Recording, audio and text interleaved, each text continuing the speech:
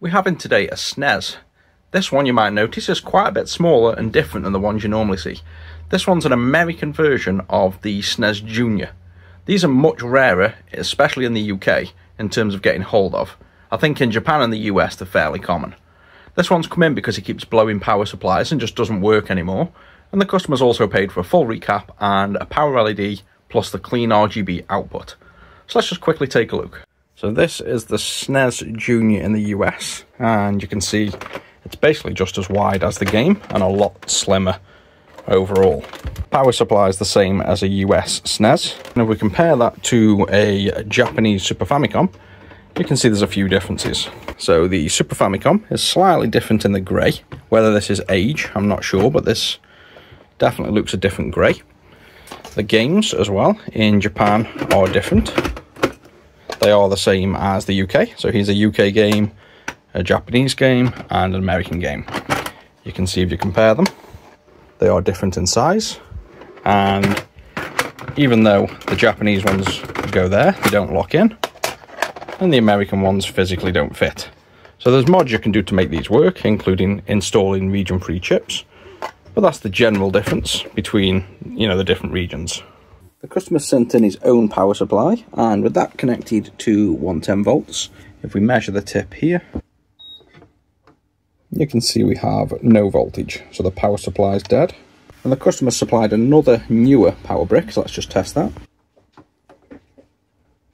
And this one's fine. So, considering he says that it's got no power, let's probably power this from bench first anyway.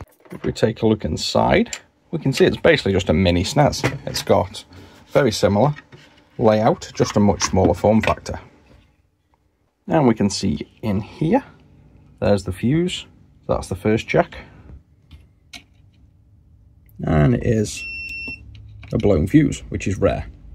Let's chuck a new one on. And before we solder a new fuse on, let's just inject 5 volts here to be safe.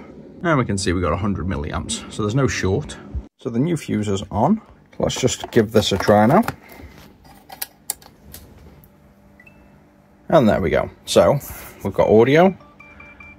Yep, we've got video, obviously composite. So it looks like the only issue on this fault-wise is the fuse. Next up, the customer's paid for a full recap, and that's all the old caps off and new caps on. Next up, for a power LED mod on the original, it actually has a light. But you can see on the Junior, there's no power light. What we'll do is put a power light where the on little dot is, and just pilot hole that out, and then fill it with epoxy to give it a nice clear finish and an LED.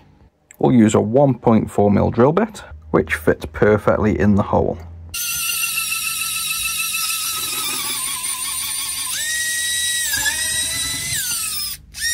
And that gives us now a nice seamless hole to get the LED to shine through. We'll use this 3mm purple LED, and what I'm going to do is just epoxy the LED here. I'm going to use this Z-Epoxy. This is by far the best one I've tried so far, because it sets rapid and hard.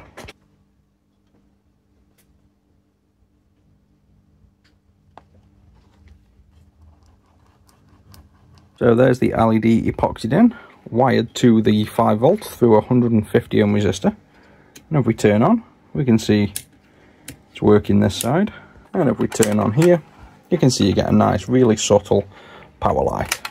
So it looks really nice in person. Might come across a bit blue on camera, but that is definitely an ultraviolet colour.